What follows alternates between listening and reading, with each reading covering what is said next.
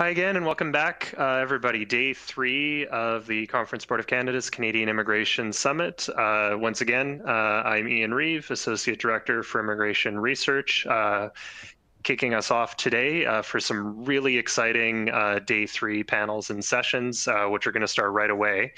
Just a couple of logistical things again off the start. As you know, if you've been here for the past couple days, but just as a refresher for anyone who's joining us for the first time today, there's lots of ways you'll be able to interact with our speakers during the various webcasts through the day. The most important way is through the Q&A engagement tool, which you'll see in a box labeled Q&A in your On24 platform window. Type your questions there for our speakers, and the moderators will be able to see those, and we'll draw them and integrate them into our discussions. There's also, of course, a live audience chat function that allows you to chat with your fellow audience members. Just know that if you type any questions into the audience chat, that the moderator won't necessarily see them for Q&A. So if it's a question for the panelists, use that Q&A tool. We'll also remind you that if you've missed any exciting sessions over the last couple of days, any of the concurrent sessions or things where you had to be drawn away, everything will be made available to you for the next 30 days through the Engagement Hub, the same hub that you used to access this session. So be sure to go back and check out any of the great content that you may have missed so far. While you're there, you can also take a look at the pages of our sponsors. Our sponsors are essential to bringing the summit to you, and all of them provide services either directly to immigrants or for organizations that support immigrants. So please do take time to check out what they have on offer as well. Lastly, if you have any questions or any technical issues, there's an FAQ guide in the resources, and it also contains contact information for our staff who can provide you with support. So with no further ado, I'm going to pass us off for a short but really interesting presentation from Bobby Sahini with Ethnicity Matters on behalf of Imagine Canada. So over to you, Bobby. Thanks so much. Thanks so much, Ian, and thanks to the Conference Board of Canada for having me today. Good afternoon or good morning, depending on where you are logging in from across the country. I'm really excited to be here. I have the pleasure of really being the appetizer for you all before we get into a fantastic panel on bold ideas for Canadian immigration. And I think when it comes to bold ideas, it really starts with bold conversations and bold intentions. And I'm going to take you through a little bit of a journey and an outcome, which was the Imagine Canada study that started as a bold conversation about 10 years ago. Time is the enemy for me because there's a lot to cover, and I do want to get through it as quickly as possible. So I'm going to do a quick introduction, a little bit of a background of what brings us to this point. Then I'm going to give you some of the highlights of the Imagine Canada study that we did, which I'll introduce to you in a moment. And then finally, I'm going to share with you 5 key takeaways or really bold ideas that, irrespective of which industry you're in, which organization you're in, I think these bold takeaways or these key takeaways are absolutely relevant for anyone living and working in Canada today. So again, my name is Bobby Sahini. I am co-founder and partner of Ethnicity Matters. I really wish Bruce McDonald was here today. Bruce is the president and CEO of Imagine Canada. And the study that we did was actually 10 years in the making. I met Bruce about 10 years ago while he was the president CEO of Big Brothers Big Sisters Canada. I was the former head of multicultural marketing at Rogers, and I was speaking at a conference. And after that conference, Bruce came to me and said, you just changed my entire outlook on my business. You made me feel like as Big Brothers Big Sisters, we may not be relevant to the communities and the children that we are servicing, if not today, at least in the future. Given the influx of immigrants and the changing face of this country, we may no longer be relevant. And surely our donor pool is probably shrinking. So we absolutely need to diversify that donor pool. So that bold conversation, 10 years ago, what that led to, fast forward, was initiative or a hypothesis that we had, which was others in the charitable sector and the nonprofit sector are probably also facing this dilemma. Are we relevant to the changing face of Canada? And really, what does that mean for the future of our sector? So with that, what we did was we formed an industry coalition, a number of partners that actually came to the table to do what is arguably, which is being dubbed the largest study in Canadian history on multicultural and newcomer charitable giving. And really the intention of this study was to act as a playbook for the charitable sector, for the nonprofit sector, to help give them some answers, some guidelines as they go down this journey of changing and evolving their businesses to be more relevant to multicultural Canada. I absolutely would recommend that everybody watching today download the report. You can download it for free from the Imagine Canada website. And there's over 250 pages of data that, again, would be applicable irrespective of which industry you are in. In terms of the methodology of the study, diversity is the key here. We surveyed a wide group of ethnic communities, South Asian, Chinese, Filipino, Afro-Caribbean or Caribbean descent, as well as African descent. So actually taking the Black Canadian segment and understanding that there is diversity within that community, and being very intentional about wanting to speak to as many audiences as possible. The Arab and the Iranian community, as you can see, we surveyed over 3,000 responders. So a pretty fair sample size to give us some real meaty data, and right across the country. We've got voices from right across the country, but also surveying people across different tenures in Canada, and also of different economic background as well, speaking to a large number of very affluent Canadians as well, to see how some of the results might differ across the board. So I'm going to share with you some of the top highlights of the study. The first thing that we found, thankfully, was that newcomers and multicultural communities are very giving. I've always believed that newcomers coming to Canada are so giving in so many different ways. They are enriching our lives with culture. They are connecting us to new markets and individuals back home. But what the study showed was that they are also very giving of money and time in terms of volunteerism. So that was something fantastic to see. Also interesting to see that in terms of the donating tendencies, that will vary across different economic and personal characteristics. Those that are employed in this country, tend to give more. If you are employed full-time, you're giving even more. So there is, again, this diversity within diversity when it comes to donor representation as well. We also found that donations rise as immigrants spend more time in Canada. We found that if you are born in Canada, your giving rates are actually higher, but the more time you are spending in Canada, the more you also tend to give, and you're giving larger amounts as well. So absolutely, tenure in Canada affects the giving patterns of new Canadians in this country.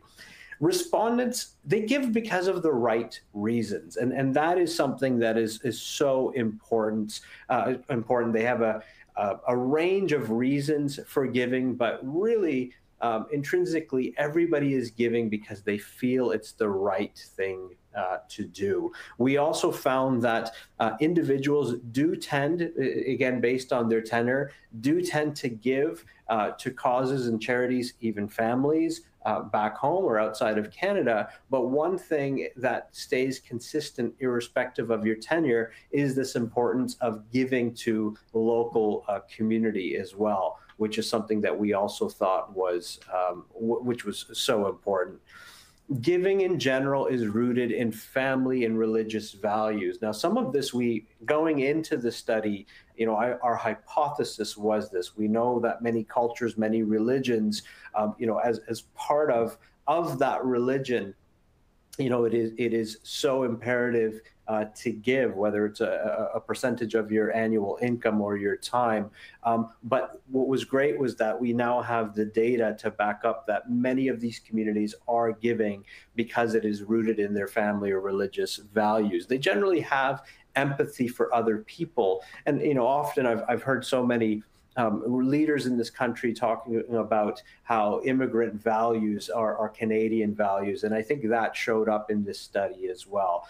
They're absolutely giving for the right reasons. It is really part of what they believe and what they value. And also, we found that these values and these traditions are actually passed on to their children as well. So in my eyes, the future of Canada is in a great place when we are teaching our children that it is important to give. Some causes are supported more than others. We saw a wide range of causes being supported, but we did see certain patterns that would emerge. For many, the default choice for many immigrant and multicultural communities, the default choice is to give to religious or cultural organizations. But again, with tenure, those patterns also tend to change, and you see a wider variety of causes that are being contributed to as well. So also something that was very important for us to see.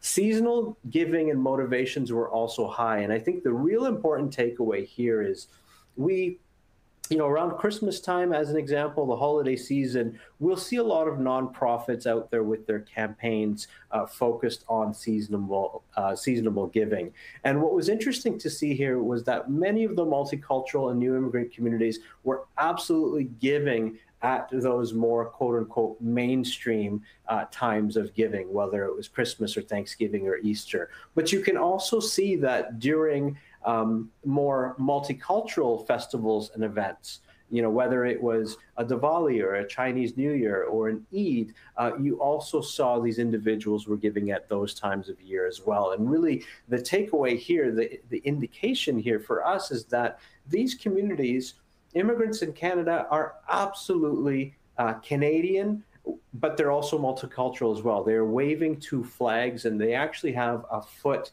in both worlds. So we can't try to pigeonhole these communities as one thing or another. We have to understand that they are living in two worlds, and we have an opportunity to get the best of both worlds from them as well.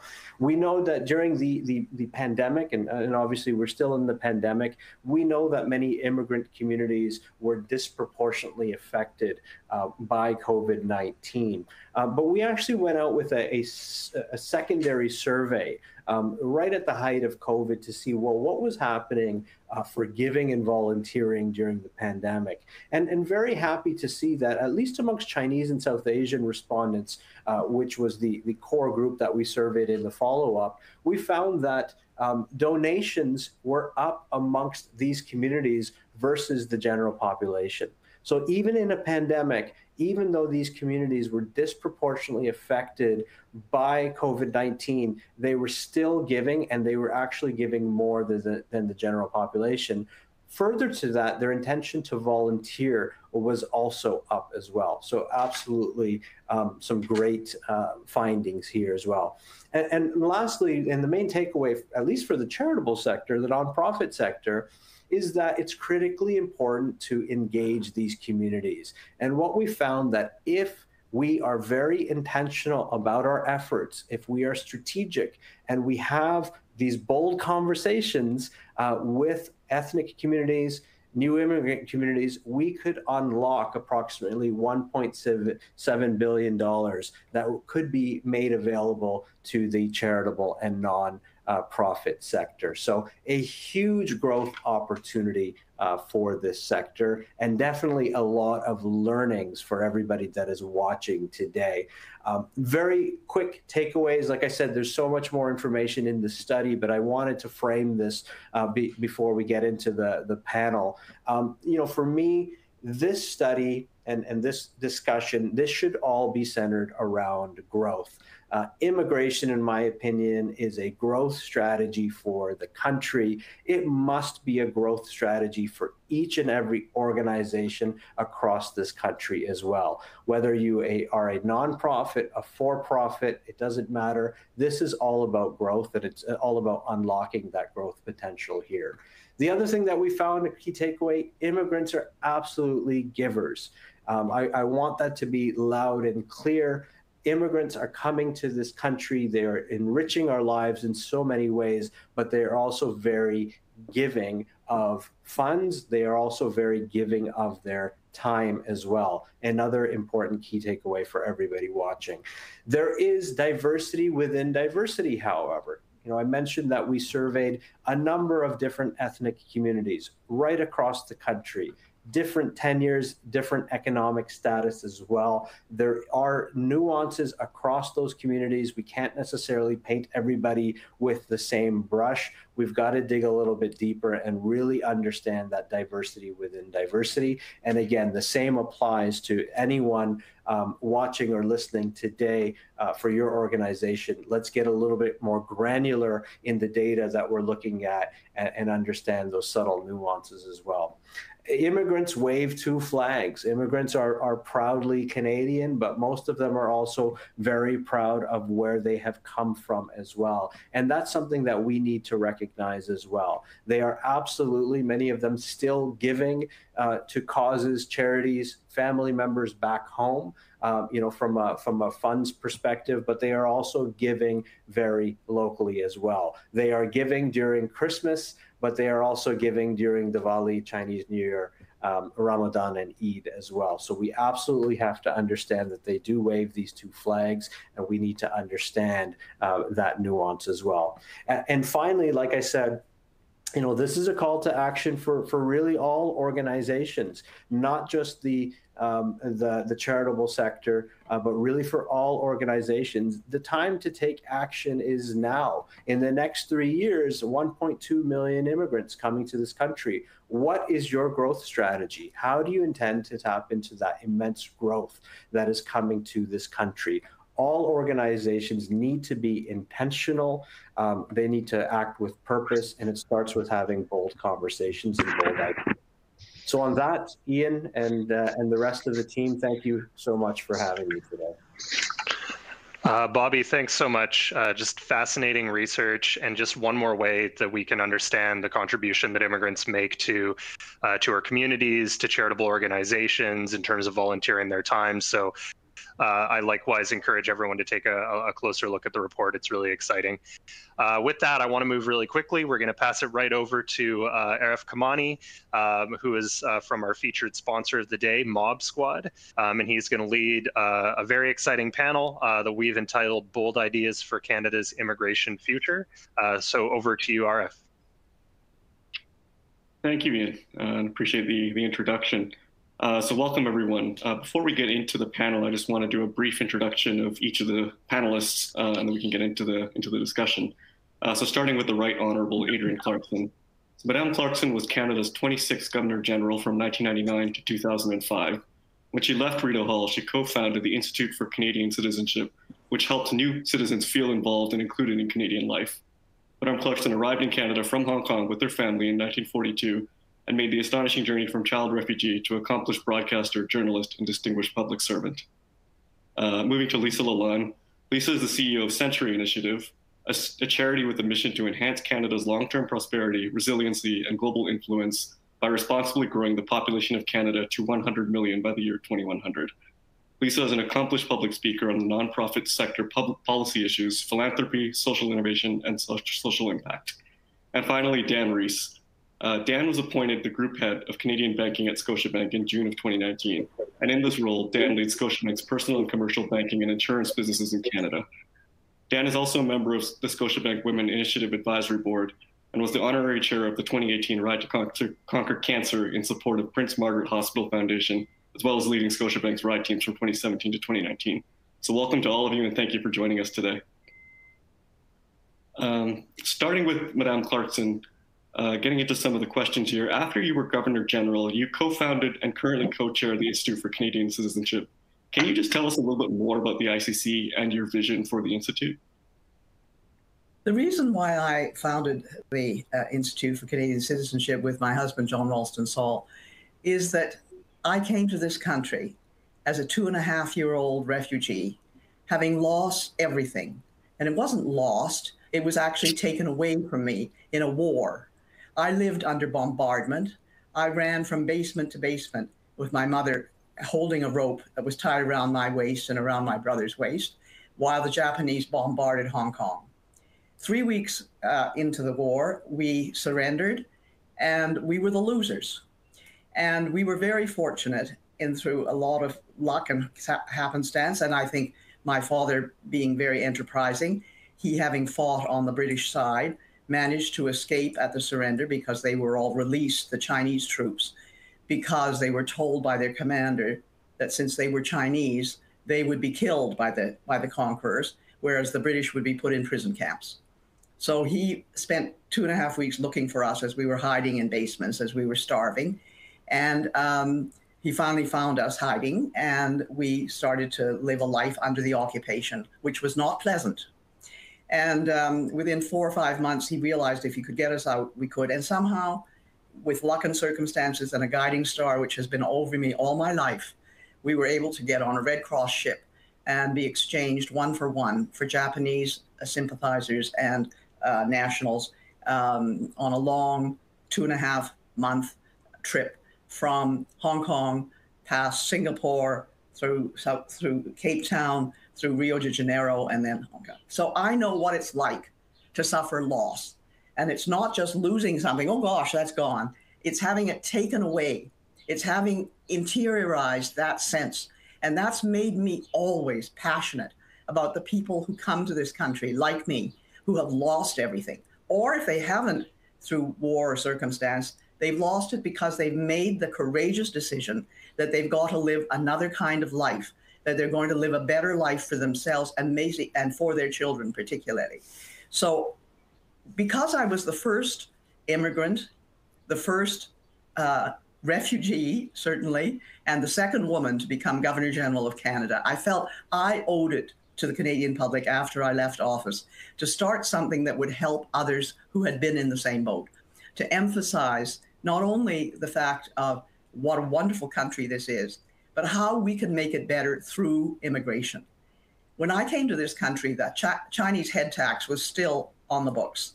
It had been put in 1923 to discourage Chinese from coming. They came anyway. They saved up all the money. They borrowed. They did all sorts of things in order to come to Canada, the Golden Mountain, as it's called in Chinese, or to the United States, to work hard, send money home, and they were not allowed to bring their families. And that was a real horror. And I have seen the page in a ledger in British Columbia. A PhD student sent it to me about 5 years ago. I'd never seen it before, where I am registered in the Chinese head tax book as Adrienne Poi, female, 9 years old. And you have to say that after 69 years, after actually 58 years, whatever, I became Governor General of this country. No other country that have ever happened in except Canada. And for that, I'm eternally grateful. And that's why I want to help citizens to be citizens. When I became Governor General, I got all sorts of letters from grade 6 kids saying, you've become Governor General. Now I think I can become Governor General too. We signed by somebody, Carmen de Souza. So a little Portuguese girl, 11 years old, thinks that she can become Governor General because I was. That's what I want for everybody in this country, that there be no boundaries. And that's what the Institute is about. So basically, we start with a lot of programs. We had special ceremonies for citizenship in which people exchange comments with citizens who are already established.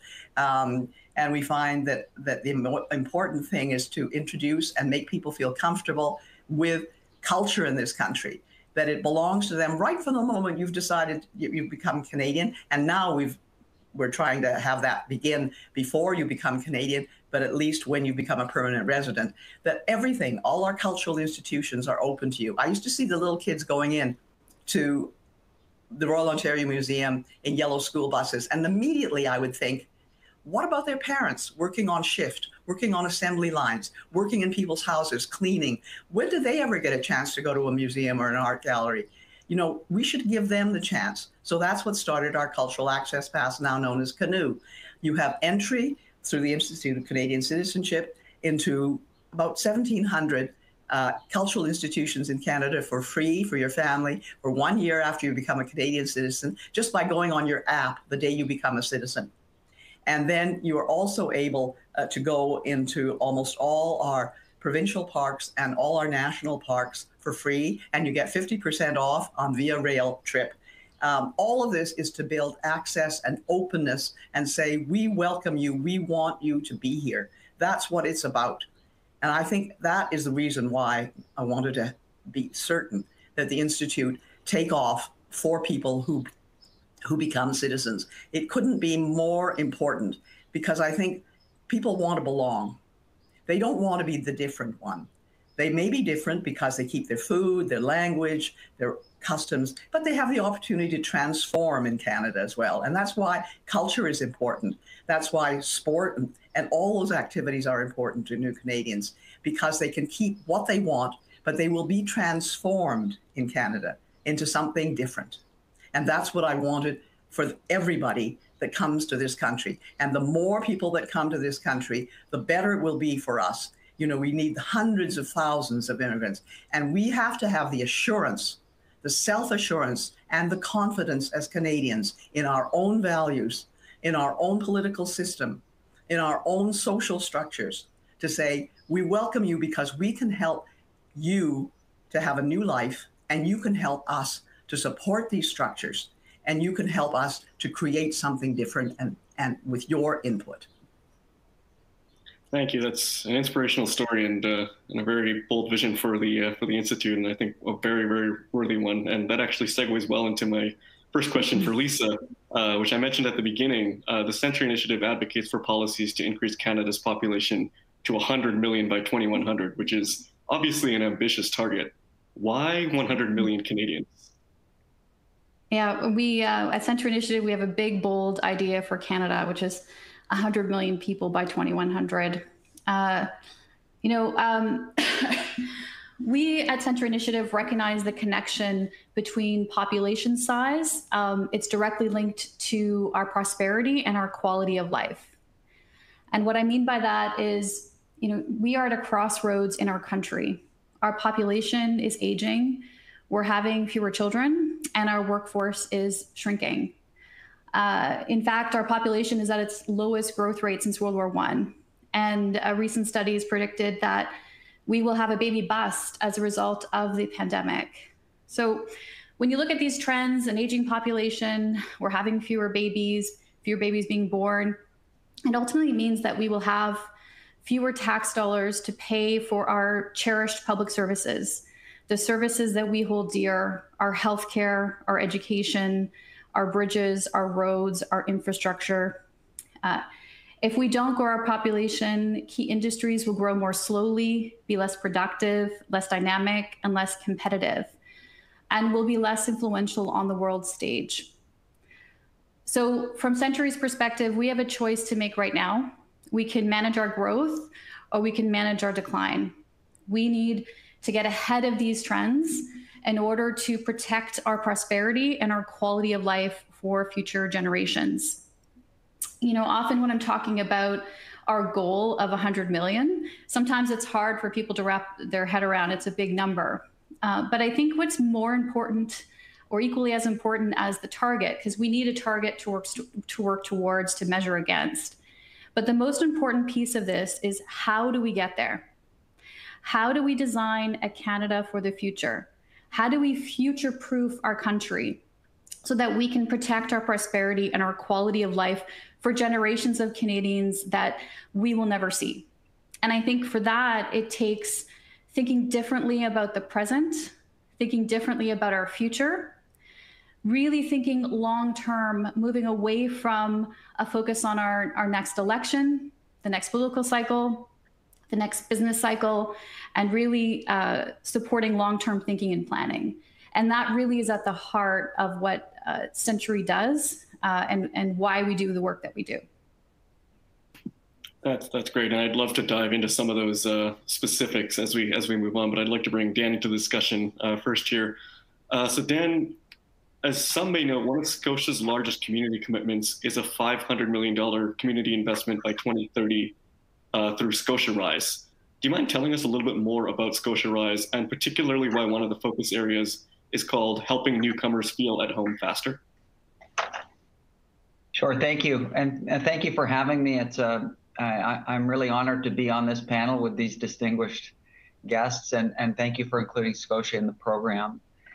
As you mentioned, we just recently announced something called Scotia Rise, which we think is a sort of an optimistic handle for a series of things that we plan to invest in over the next number of years, including a couple of partnerships we'll be announcing, hopefully in and around Canada Day, to celebrate all great things Canadian. You know, Scotia Rise came about, in fact, as part of our overall, I would say, corporate commitment to making Canada an even more kind of competitive and encouraging and welcoming country in advance even of COVID arriving, because we felt very strongly, whether it was the importance of inclusion, the importance of participation, the importance of resilience, that Canadians, particularly newcomers, can sometimes find it difficult to find their way.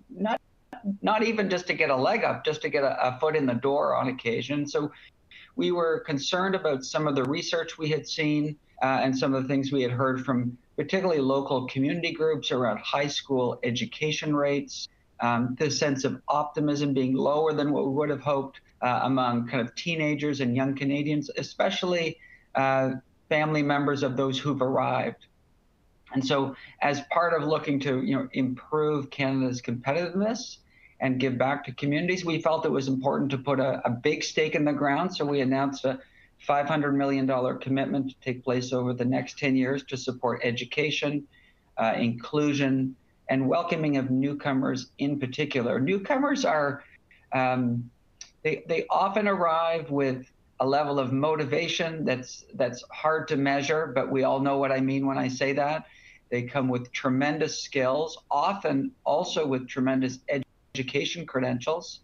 And more often than not, they come with a limited network. And so some of the things we'll be doing are looking to encourage particularly entrepreneurs to find their way in terms of getting a business started, in particular female entrepreneurs, and looking to support parts of the country that might not be quite as obvious as destinations for immigrants. Sometimes the people's frame of reference is, look, it's Toronto, Montreal, Vancouver, but for those of us across the country, there's a lot of people moving to Newfoundland, New Brunswick, Saskatchewan. And so we want to make sure we're encouraging and inviting local community groups to make, to provide resources and access to ensure that the distribution of the population is consistent with kind of how we can support infrastructure and be competitive going forward. That's great. And I think, again, another worthy initiative. This is a very esteemed panel, all working on very important things for the future of Canada. So it's an honor to even just be a part of this. Let's get into some of the bold ideas and how that would actually work. And I want to jump back actually to Lisa, and any of you at any time, if you feel you want to jump in, please feel free to do so. But going back to the goal of 100 million Canadians by 2100, as you likely know, Canada has already announced that they want to bring in over 1.2 million immigrants over the next 3 years, which is about 400,000 a year.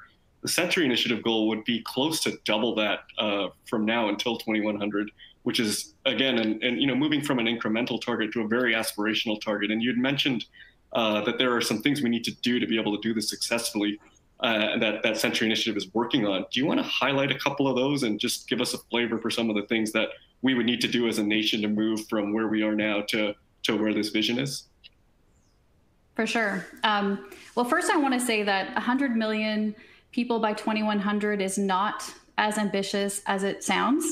When we're talking about is steady, staged increases. And in fact, based on some Conference Board of Canada modeling that we've done recently, we are already on track for this level of growth.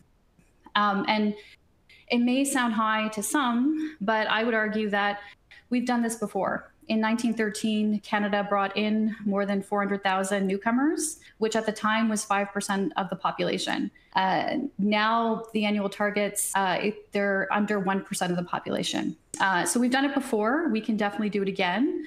I think, as I was reflecting on this, listening to you, I think there's another question in there, and it's linked to your question, which is, are Canadians ready?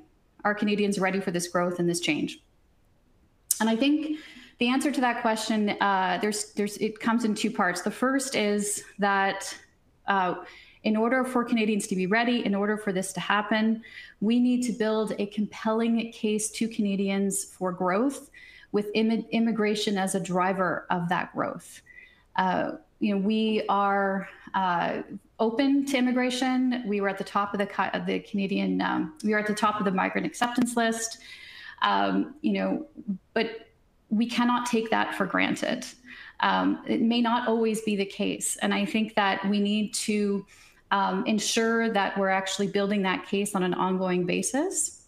And I also think that it means to do that, not shying away from the challenges or the issues that come with growth and immigration as a driver of that growth. And I think we have to tackle some of those arguments head on. When I'm presenting, immediately after I present, I'm usually flooded with tweets and messages around the same things: affordable housing, the environment, and also colonization, and job opportunities. And so we have to tackle those. And so essentially, when we talk about staged, steady increases, population growth, what we mean is that we need to plan long-term and invest in areas like urban development and infrastructure investment.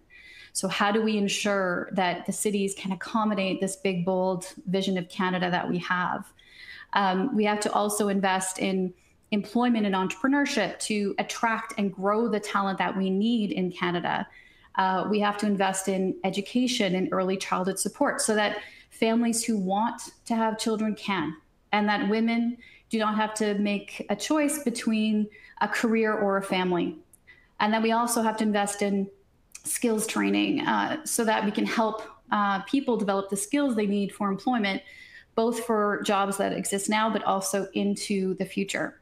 And I think a key part of this is ensuring that we take a very disciplined approach to this work, and that we have the data and insights to inform our planning. And it's one of the reasons why Century Initiative created and launched a national scorecard on Canada's growth and prosperity. So what it is, it's a tool that we hope that policymakers and practitioners will use to help track and guide efforts related to our growth and prosperity. And I think the tool itself is unique because rarely would you find measures like the ones we have in our scorecard together in one document. So some examples include immigration, well-being, climate, productivity, social progress, youth educational success. What it is trying to do is, again, take a systems level view, a holistic view of what's needed to support this long-term growth. Great, that makes sense. And I'd actually like to touch on something that you and a couple of the panelists have already mentioned, which is just around some of the regional growth. I think when, especially in our business, when we hear people who want to come to Canada and are looking to immigrate, they've often heard of Vancouver and Toronto. But I think in order to do this successfully, we have to expand this mentality to grow nationally. And I think Madame Clarkson has some really good experience with seeing growth of immigrants in different regions of the country that are outside of maybe the cities that everybody's heard of. So I don't know if you're able to speak to some of that and how you think it's been done successfully, how we actually step into that. Yeah. I feel very strongly about this because I think there are misconceptions on the part of a lot of people that immigrants want to go to big cities because that's where they'll be able to buy their papadoms and get their sari mended if they need it, or find the 10 different kinds of soy sauce within 10 minutes of themselves. And that isn't really, that's not the first thing that immigrants who've come to start a new life with all the courage that needs. If that's not the first thing, their first thing is, where will their children go to school? And so I make the plea here for public education. We cannot have a successful immigrant nation without good public education. The children of immigrants need to go to public schools, meet other children, and it must not cost them anything. I'm very concerned that with the growing income gap in Canada, that there is tremendous emphasis on giving your child, once you get to be a certain upper middle class person, you've got to send your child to a private school. I am totally against this. I've said this publicly, and I always will. Public education formed me, formed my husband. We went to public schools. We went to universities in Canada that are basically very well supported and funded when you compare it with, say, the United States. And we were able to have these educations, and we were able to meet everybody in our schools. That is what is important. When I think of the kids that I went to public school with, I went to school in Ottawa, and at my public school at Kent Street School, we had children from LeBreton Flats. They did not have indoor plumbing. I'm talking late 40s, all right? But at LeBreton Flats, there were houses that did not have indoor plumbing. You didn't have to be in the back of beyond in northern reaches somewhere. And these children did not have a chance to have a bath more than once every week or 2 weeks. And I mixed with them. They came to my birthday parties, and I went to theirs. And it was really very important in a country like Canada that we have that mix, that we are a country where everybody gets together and understands that they have depended at the beginning on the kindness of strangers. That's the line from Tennessee Williams' play, A Streetcar Named Desire. Blanche Dubois, who's kind of schizophrenic and maybe even a nymphomaniac. But anyway, she keeps repeating this phrase of, you know, I have always depended on the kindness of strangers. I always think of Vivian Lee with her Southern accent saying that. And in many ways, we as immigrants depend upon the kindness of strangers. And then we have to give up something perhaps to take that kindness. But we have been given it. And that I saw myself. I came to Canada when there were no reception facilities for refugees. I came in the middle of a war.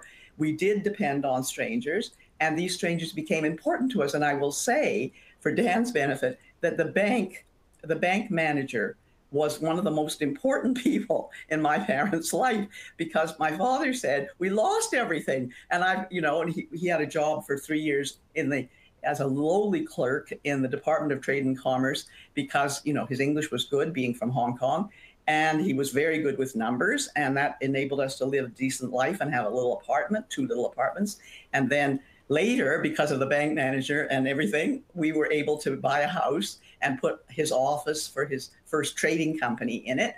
And I still look at that bank when I go to Ottawa, and I kind of venerate it.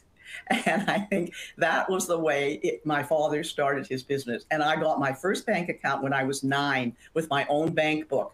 And I had an allowance of $1 a week. And my father said, save 50 cents and spend 50 cents. And that was it. It was always very important. So those strangers, those people like the banks and the schools, the people are the ones that you depend on. Also in Canada, we have to get used to the idea that it isn't just the big cities that matter. And people are often surprised, well, I will say that, because I went to the University of Toronto, I've lived in a big city, I've lived in cities.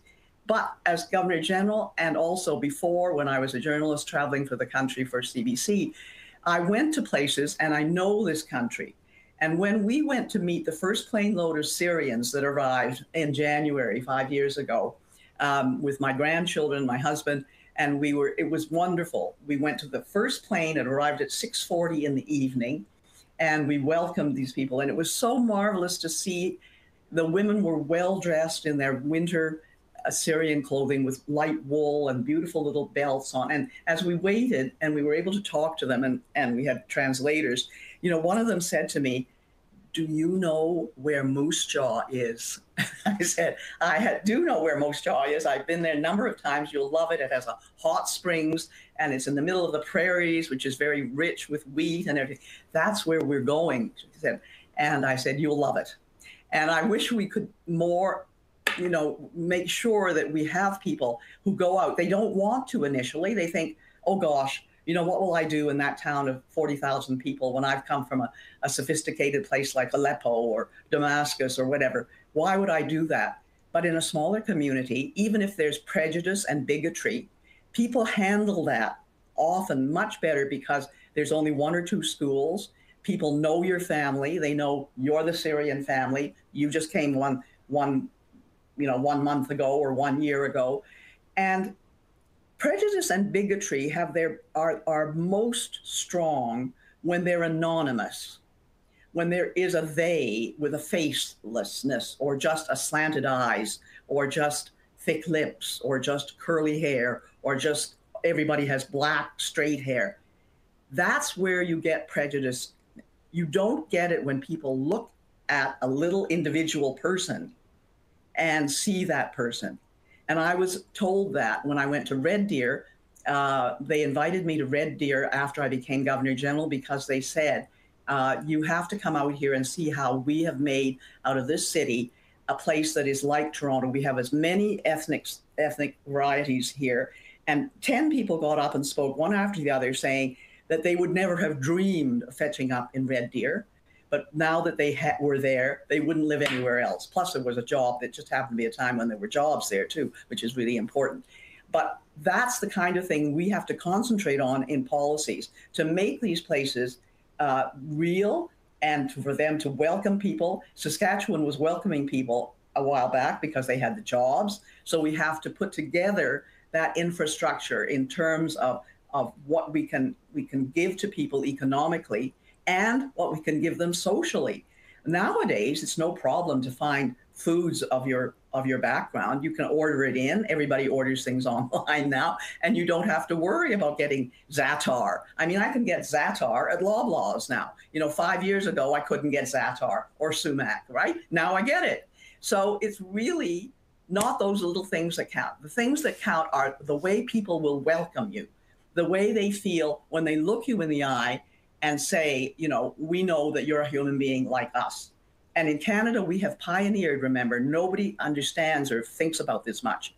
Because of the Vietnamese boat people, when we took in all those tens of thousands of of Vietnamese people, and we had never had any Vietnamese people in Canada before 1979, never. We had Chinese people, but we didn't have, Vietnamese people.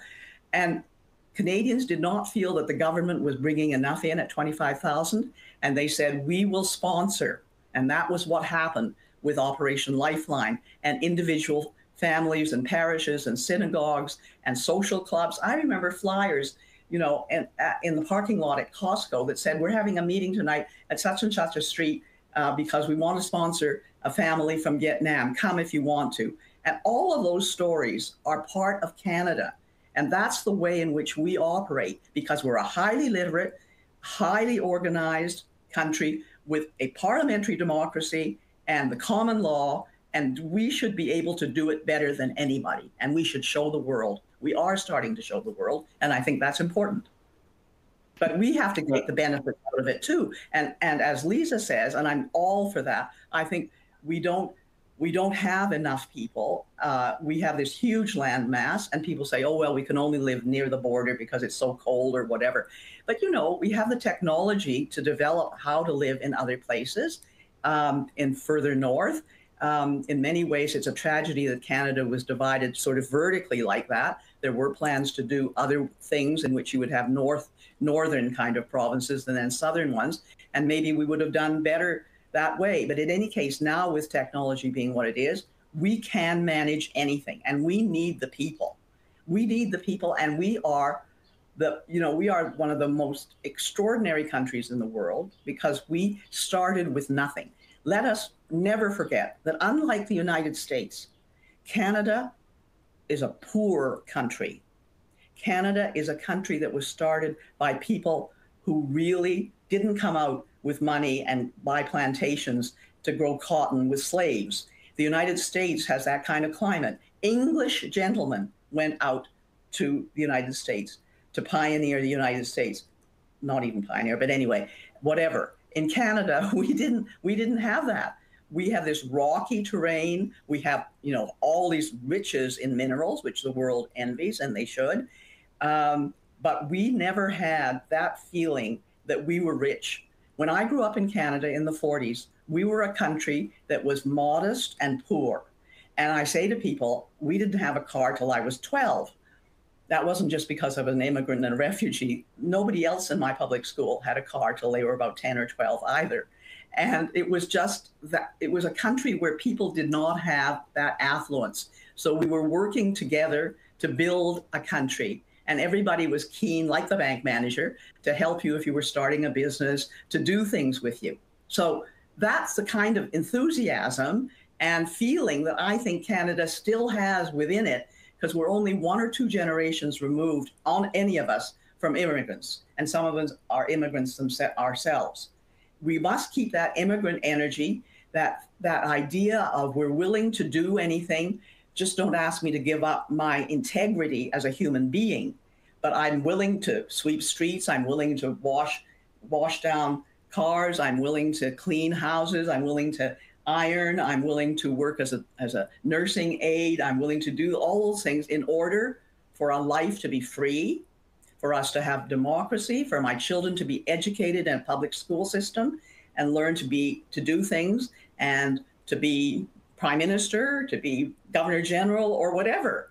And I think that's what we have to keep in mind always, as we think, not what is this a burden to us? It's not a burden to us when we receive people. It's a strength. It's human energy. Oh, thank you. And that resonates very deeply with myself. My parents are immigrants from South Africa who came in the 70s during apartheid. And and they, they came with nothing. My mom had 5 jobs when she moved to Canada because she couldn't get one, so she had one for every day. And my dad was working overnight shifts at hotels. And, they rose and they both became entrepreneurs in Canada and were super fortunate. And actually got to the point where, when I was growing up, they got to decide, should we put our children in public or private school? And they chose public school because they wanted me to have the experience of the true Canadian experience and meet a wide spectrum of individuals. And I couldn't be more grateful for having that, because it really did, form the foundation of my friends and what I believe the country can be. And so I couldn't agree more with your stance. Can I just, yeah.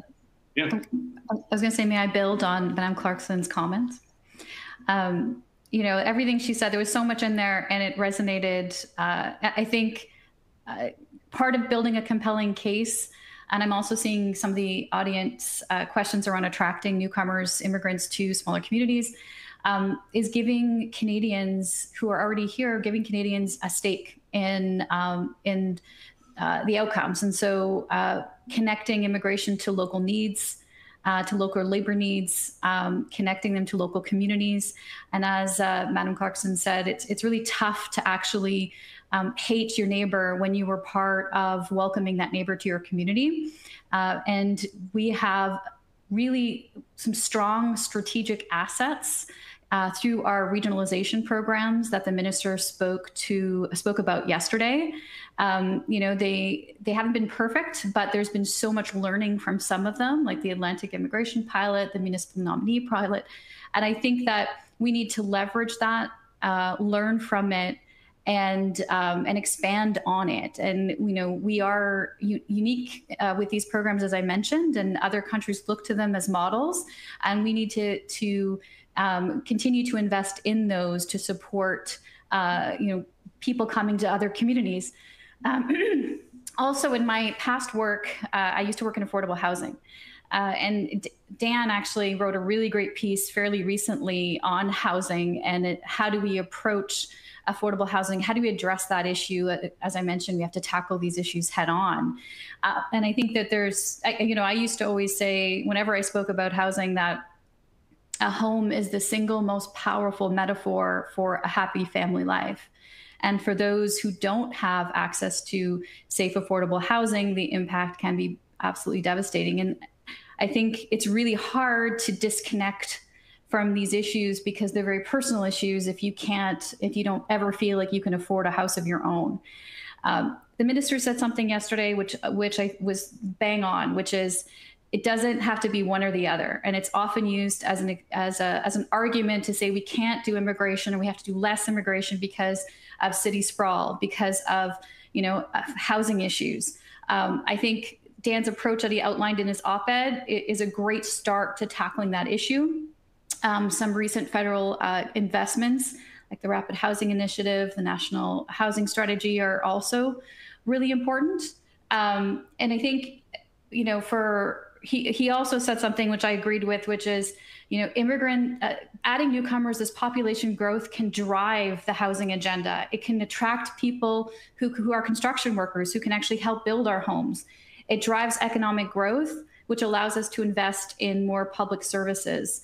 It could actually help us address the issue longer term. But again, it speaks to what I said right up front, which is, you know, when you're in it, it's hard to think 10 years out, 15 years out. It's hard to detach yourself from these challenges. And I think what we're trying to do is say, we have solutions. Like, we haven't been thinking about the future when we've been designing cities. What if we actually design cities with 50-year planning in mind? Where would we be now? We can do that, we should do that, and we need to start thinking that way so that we can be a model to the world in how we welcome newcomers, how we advocate for human rights, and how we build sustainable cities. Oh, that's great, and it actually leads me right exactly where I was hoping to go, which is to Dan's op-ed in the Globe and Mail, which was titled "Why Canada Needs to Focus on Ways to Encourage More Home Building," and this focused on some of the things you mentioned, which you know, shows the issues that Canada has in certain communities where housing supply is having challenges meeting the demand that currently exists, and obviously more immigration would potentially further exacerbate that problem. So, do you want to highlight some of the ways that you propose that we address this, and how, you know, even with increased immigration, we could continue to address this in a way that's sustainable? Look, it's possible. It's almost where Lisa was a few minutes ago, which is, how on earth will we grow the population at these rates? Well, we have in the past. So how do we resolve the housing supply issue? Well, we used to build a lot more houses. We chose to slow down. We kind of lost our way there in terms of, I would say, particularly government support for expanding the stock of housing units. And that's perhaps a complicated way of saying, yes, more apartment buildings, yes, more condos, yes, more multi-townhouses, yes, more single detached. And I think what has happened is that the municipal decisioning framework has really ground to a halt in the large cities in particular, because people are nervous about what the realities of densification might feel like for them personally. And that's very understandable if you're here and if you're an owner. But most people that come to Canada want to find a place to raise their families, get them educated, have accessible healthcare, and get on with doing whatever it is they want to do. And so if they can't find a place to live, it's a major problem. So I'm really encouraged with regards to the conversations that have started in the last few months with the ministers of housing and ministers of immigration, because I think there's a growing view that the demand and the supply can be solved together. That is to say, immigrants are a source of construction workers and have an appetite for home ownership and for rental stock. And so we should be accelerating our appetite for inviting and then welcoming skilled trades. And that does not just mean, to be clear, people with shovels. It means operating heavy, complicated equipment, construction, design. It backs up all the way into architecture and engineering. It's a full ladder. And so I think what I'm encouraged by is a number of the big cities have mayors who have kind of clicked into the reality of, I need to build a school, I need a tax base. Population is beginning to move out of the large cities. Affordability is a real issue, and immigrants are driving my economy. And so I need, as a mayor, to accelerate the approval process. On our behalf as banks, we are working as much as we can with the successful developers in the major markets to encourage them to be building outside of the downtown core. The big challenge with that, away from what I've discussed, is it does mean more car traffic. That's not great. And so back to Lisa's comment around 50-year planning, where's public transit connecting by way of rail Richmond Hill with Barrie, not just Barrie with downtown Toronto? And so I do think planning between the levels of government needs to accelerate. Housing and immigration are related. And unless we go down this path, we will lose great people to the US. The US has cheaper housing,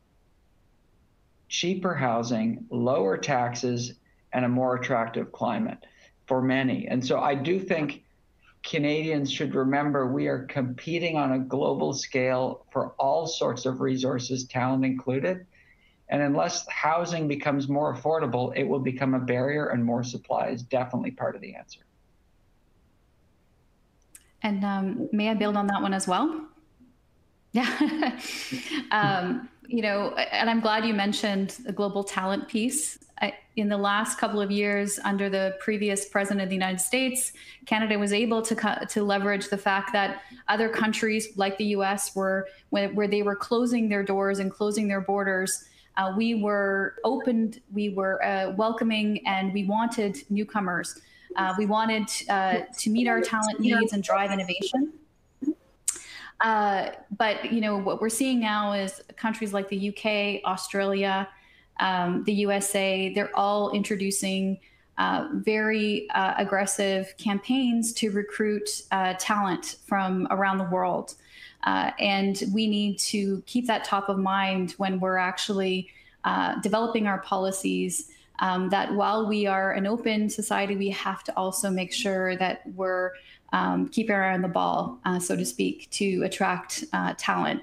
And I think, you know, the minister spoke to it yesterday as well, that, you know, talent, we're understanding the definition of talent differently than we have in the past. What is an essential worker? And I think that our policies will be, will continue to be, to shift in that direction, to, you know, not be what they were 20 years ago. But I think that the pandemic has really shone a light on what do we need, how do we define talent, and how do we attract that talent to Canada? I think it's very interesting about housing, because 100 years ago, when I had just graduated from university, a number of us were very taken with the Scandinavian model of housing and town planning, because even then, I'm talking the early 60s now, even then it was evident that we were having to build highways and we were going to be having to commute and da-da-da-da. And a number of us went to the Scandinavian countries, and I've always remembered in Finland, outside Helsinki, there was a rail. They had a kind of spoke-like system, and you went out for a half an hour on a train, basically a subway or an LRT, we'd call it now, and there were 4 high-rise buildings of 24 stories each in the middle of 1,000 acres of forest, and these buildings held, I don't know how many people, but they didn't divide it all up on the ground with everybody having their little acreage, etc.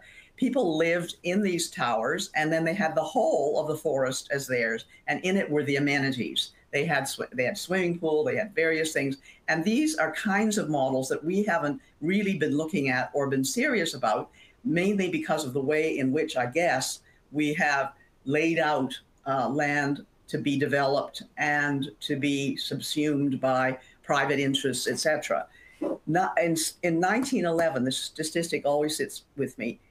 In 1911, Stockholm put in a green belt around the city, so that you have a green belt around Stockholm. You don't have that kind of thing. Then they started satellite towns when they had developed the kind of light rail transit that we now all look at. So there are models that have existed for a long time. And I think one of the Canadian values has always been to have your own home and to make sure that, you know, your family is around you. That's just something that's very Canadian. There's no point in saying to us, oh, the French don't live like that. They live in apartments all their lives, and, you know, they don't mind that. We're Canadian. We have different values. We have a different history. We have every right to have that. Don't tell me about other people's ideas. But we do have wilderness, and we do have climate like the Scandinavians. We do. And that's something that we should be looking at. We have been looking mainly at the wrong models. You know, Mr. Levitt, who invented Levittown in the United States, that was great with their climate, with everything. But we don't necessarily have to have houses, you know, on these small lots with 40-foot frontage and 2-car garages. Maybe everything can be underneath and we can build towers up. And I think we have to really start looking at solutions like that that will help us to remain Canadian with our traditions of, yes, we want to have homes for our families and we want to own them, basically, and yet not ruin the little urban, the little agricultural land that we have in the South, which we need to produce our food. And that's always been, whenever I see a farm being taken over, and it's always around an hour of Toronto, or an hour and a half, I'm always thinking, oh, food, that could be food. It really bothers me. It really, really bothers me. And so I think, Dan, you've got the right idea. You're on the right track because people want that. How do we do it so that everybody benefits out of it? Mm-hmm. Yeah, I think that's fair. I think that's a good segue into one of the audience questions that has come up, which I think is more broadly speaking about climate change and greenhouse gas emission. And just if we were to increase the country's population from 40 million to 100 million gradually over the next 60 years or 80 years, that may cause climate impacts that we're not necessarily considering right now. And I just wanted to get perspective from probably starting with Lisa, just because I'm sure that's been thought about through centuries work here. But how do we think through the climate impact of a growing population? Sure, it's a good question, and it's one I often get. So I just want to stress too that Century Initiative advocates for population growth primarily through immigration. So keep in mind these people are already on the planet, and so and that part of the reason why we've recognized that immigration is the only realistic approach to supporting our population growth goals is because our fertility rates are just not keeping pace at all, and there's been, even with significant incentives, research has shown that there's very little impact on increasing fertility rates with certain policy interventions. So ultimately, it's attracting people who are already on the planet to come based on our strong economic immigration system.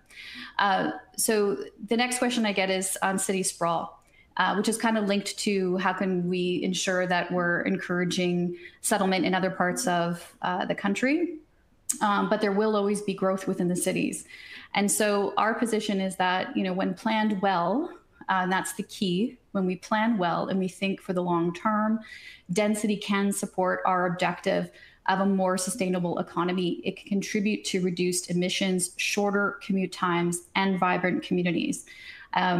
It could also, in small and medium-sized cities, increased density means stronger local economies and also improved access to services and supports. So I'm originally from a small town in Northern Ontario. My family member has to, if she has, a serious illness, she has to drive to Sudbury, which is like 3 hours away. Not very sustainable. And so this is where it's, if we're thinking about how do we build our cities in a way that is more sustainable, that has less of an impact on our economy, that's thinking ahead, planning for the long term. But a key aspect of this, which I wanted to raise, is that the ability for Canadian cities to effectively manage this growth is also impacted by their fiscal capacity, so how much money they have available to do it. As responsibilities within these municipalities have increased, the revenues necessarily haven't.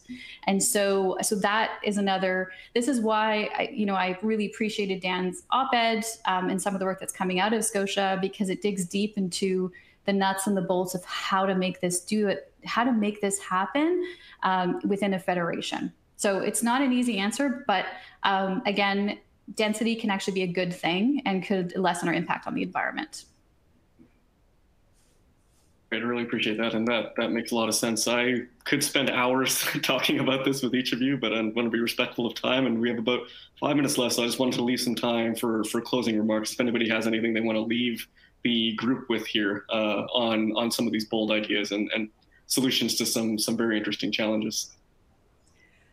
One of the things go ahead. Sorry, go ahead. I haven't heard you for a long time. You're so eloquent. I thought you would do the big close. Yes. I would just make the following point. for the immigrants who've just arrived, meaning a week ago or a year ago or 2 years ago, we still have work to do to welcome them properly into all parts of Canada. And they will be, in my opinion, the #1 source of a great experience conversation with prospective immigrants, whether it's immediate or extended family or neighbors that they had in Lahore, Pakistan. So, albeit we're reaching far afield to find new wonderful people to come here, the people that have just arrived know exactly who those people are. And so for those of us who are in the business today of welcoming, please continue to do the great work that you're doing, because it has a massive difference in terms of whether people choose Canada or elsewhere. And the second point is, to be clear, most people that leave a country have chosen to leave it. It's now a case of which country they choose to go to. And so Canada does need to continue to work very hard to be attractive. And while I lose sleep overnight as a parent and hopefully a grandparent one day with regards to the environmental implications of Canada becoming bigger, the population of the planet is also likely to continue to grow. And I think at least, I prefer for more of them to be in Canada, educated here, helping make the planet better from Canada, rather than being elsewhere and not being, as I would say, proactive, positive, and constructive at making the planet more sustainable. So I would just close by saying I'm really encouraged by what Minister Mendicino has been saying. He's taking a lot of complicated, difficult positions that have long-term benefits. And so the extent to which we can encourage that level of government to work more closely with local governments, I think, is part of where the answer is, and we'll certainly do our best here at Scotia to make that happen. Thanks for having us. Appreciate that. The one thing I would like to talk about is not wasting any of the talents that we may be attracting in immigration. And that's why we work very hard at the Institute to look at the question of people's credentials. How many times have you had known somebody who was a lab technician or a nurse or whatever, and you say to them, and it's my habit, I've always said this for about 20 years, what did you do when you were in India or wherever? And they'll say, I was a doctor, and now, they're a lab technician. And that's because we require people to go right through medical school again to do that. And there are other ways to do this. I know we want to be sure that our health is looked after and that the accreditations are equal. But there are countries which we don't think of as being in the leadership role for attracting immigration, like Germany. Hamburg, for instance, as a city-state, sends out people from their medical schools to, say, India, and they will go to Mumbai, Delhi, etc. They will assess the medical schools, and then they will come back and say, if you come from any of these medical schools in India, you will need another course in anesthesia, you will need 2 extra courses in surgery, you will need this and that will take you a total of 2 years. And you have to qualify those 2 years, and then you will be able to be a doctor in Germany. We say to them, you can't be a doctor unless you go to medical school when you come to Canada. And nobody who's age 35 or so decides that. So we lose a generation, perhaps, of talent. And this goes for other things like engineers, lawyers, and so on, because those are closed shops in Canada. And of course, we have a federal system. We have those shops are, the law societies of each of the provinces, for lawyers, the engineers societies, all of them, and they are protective. And so we have to have a society and keep it up, because we are a society that is a forgiving society. The world divides itself into 2 kinds of societies: punishing societies and forgiving societies. We have always been a forgiving society, because a country of immigration has to be. In many ways, you have to be able to leave behind things that were not right and have not made a good thing for you and your family, perhaps, even though you may love the place you originally came from. Your chance to be transformed into a Canadian is that we don't know about what happened before, and we don't really want to know. We only say, you come to us and we will help you be new. And that's the benefit of being a country like Canada. And so we have to make sure that we don't lose any talents along the way. We can't afford to. We want to build the personal resource of people's talents that is a kind of non-monetary wealth. And we want to be able to be sure that everybody's talent is used and that not a generation is lost. Just as when people used to say to my parents, sometimes very nice people like our lawyer, our insurance agent, the bank manager, you know, don't worry, your kids are wonderful and they'll be real Canadians in a generation. And my father always said to us after we heard that, and we'd hear it from very well-meaning people, my father said, don't listen to that. You are Canadians now, and Canada is your country. And that's the message. Well, I can't put it any better than that. So I think that's a great way to close the session. I want to thank each of you for taking the time to speak with us today and add some really good insights on something that's extremely important for both the present and future of Canada. So thank you all, and we'll pass it over to Ian. Thanks so much, RF. Thanks again for facilitating a great session, and to Mob Squad for the sponsorship of the session. An absolutely fantastic discussion. Thanks so much to Madam Clarkson, to Dan, and to Lisa. Great stories, great insights, ambitious ideas, exactly what we needed to kick us off for today. Now, as usual, as the session closes, you'll be returned to the Engagement Hub. We'll be moving to our concurrent session slot for the day. You'll have the choice between one session that's focusing on intercultural competencies and economic integration, and another session that's focusing on immigrants and essential work. As we've been saying throughout, it's a choice just to watch live, but you'll be able to catch up on any sessions that you missed through the Engagement Hub for up to 30 days afterwards. So we invite everyone to take what is now, I think, about a 12-minute break to stretch, get a break from your screen, grab a glass of water, and we'll see everybody back here right at 2 o'clock. Thanks again so much to the panelists and to Mob Squad. Have a great day. Bye.